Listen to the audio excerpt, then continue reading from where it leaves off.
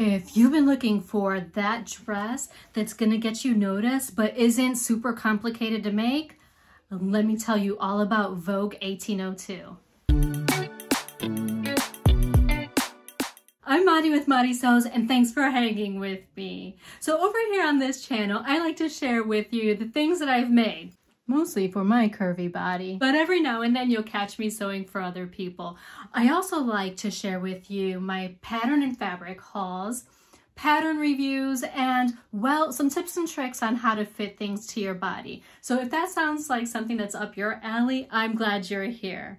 Today, I wanted to tell you all about my dress that I recently made in my PEACOCK Ankara fabric, and that's this one, which is Vogue 1802. And you all, let me just tell you that I felt amazing walking out in this dress, and it wasn't even that complicated of a make.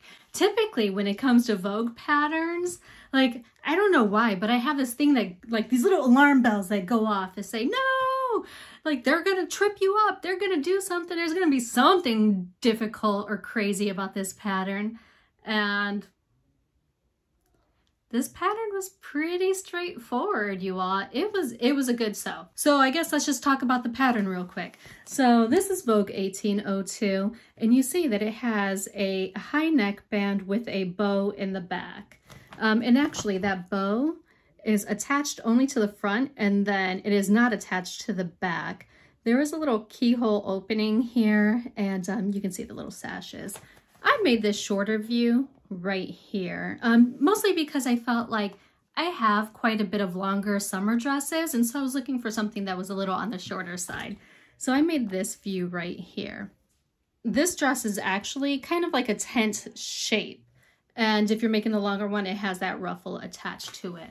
Now, as far as sizing goes, I practically never make the recommended size that these patterns tell me to make.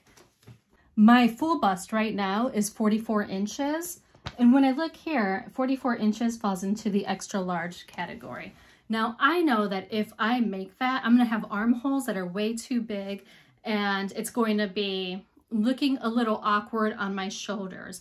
So I used my high bust measurement, which is 38 inches around my high bust, and that fell into the size large.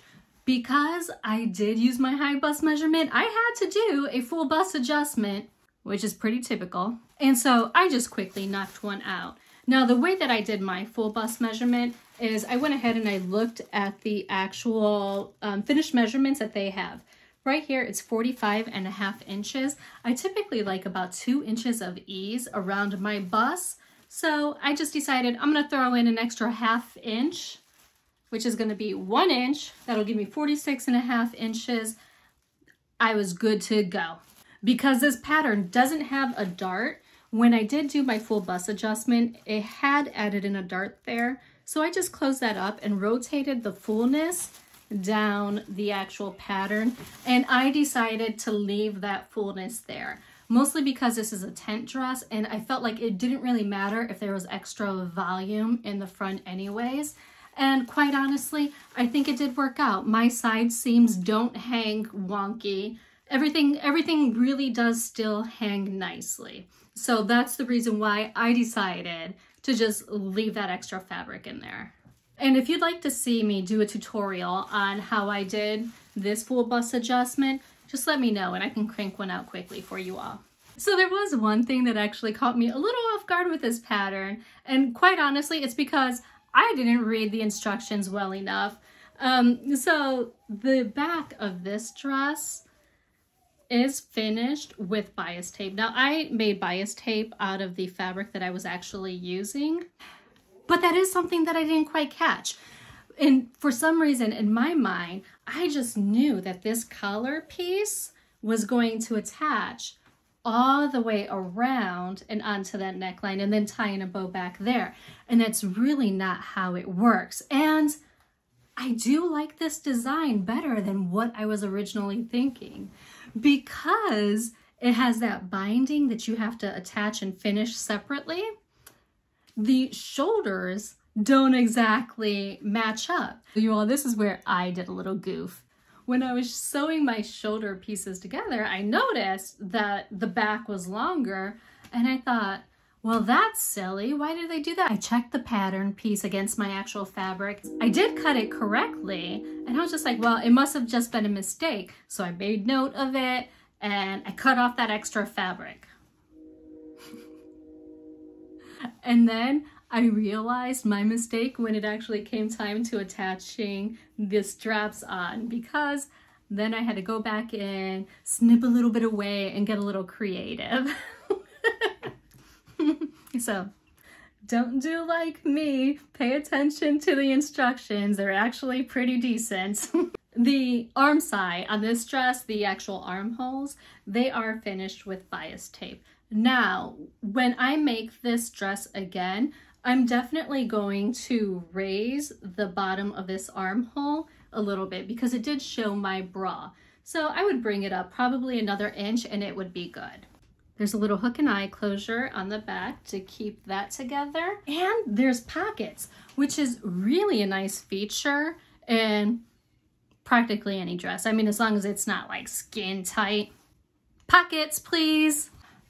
You all, I really had fun playing around with the actual fabric design on this one. So this is the peacock design. It's like a peacock feather. And really, when I was thinking about making this dress, I held it up this way and said, do I want the peacock feathers going down? Or do I want them going up? Or do I want them on the sides? So that was a really fun process. And then when it came to this collar, I decided to put a little seam down the middle so that way I can match up all of these lines, because I felt like it added really kind of like a cute detail right there on the neck. That's one of the things that I really liked about this fabric. I mean, the actual pattern on the fabric just gives you lots of options for customizing it and making it your own. I did pick this fabric up from Wax Prints Laces and More online. So if it's still available, I'll be sure to link to it in the description box below. You all, when I was wearing this dress, I felt like a little peacock fanning my feathers out there. I mean, I was walking around in my heels, feeling all cute. And then when people would actually comment on the dress and say, oh, love your dress, or oh, where'd you get that? I was like, yeah. My head just kept getting bigger and bigger and bigger. But that's why I sew. I mean, I sew because I want to feel beautiful in the clothing that I wear. Don't forget to give me a thumbs up if you had fun hanging here. Subscribe and click that bell so you know the next time that there's a new video. And until next time, I sincerely hope that you find joy and have a wonderful day.